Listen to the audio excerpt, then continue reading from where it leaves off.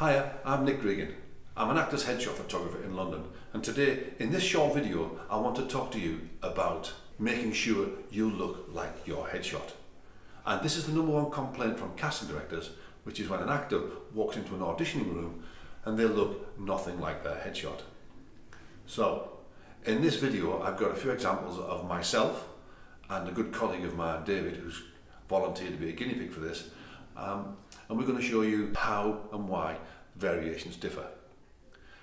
Sometimes we look at ourselves in the mirror and we don't know the changes that are happening to our body.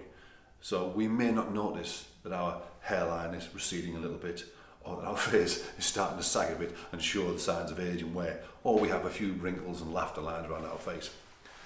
However, when we look back at pictures of ourselves from a few years ago, we can see almost immediately how different we look, and in general it's how much younger we look.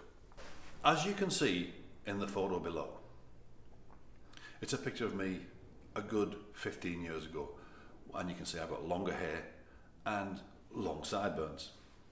I no longer look like that. So if I was an actor walking into an audition and I sent in that headshot, the first thing the casting director is going to say to me is, "Who are you?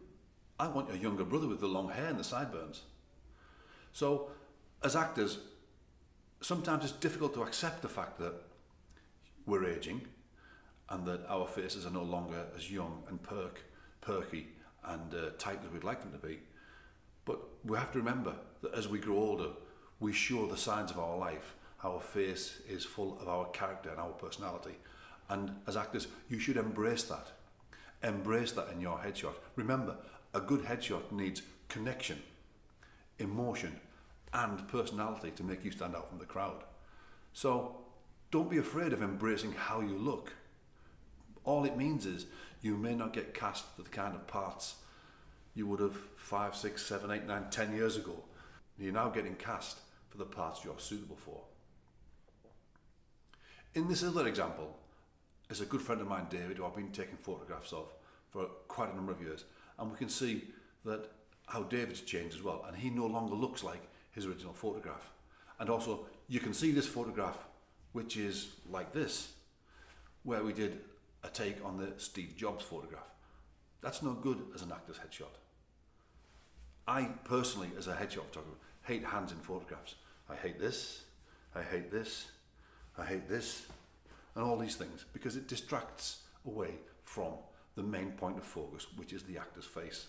So remember, when you're using a headshot, make sure you look like your headshot and give yourself the very best chance of success at the audition room, the best chance of impressing the casting director when you walk in the room, because you must look like your headshot.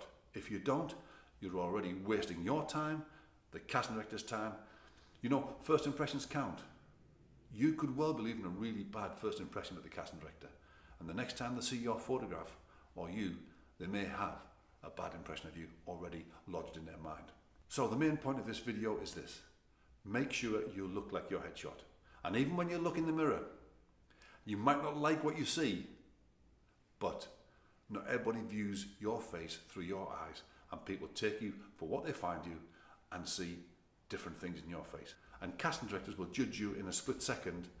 Anyway, thanks for watching. This is Nick Gregan from nickgregan.com, and I hope you enjoyed it.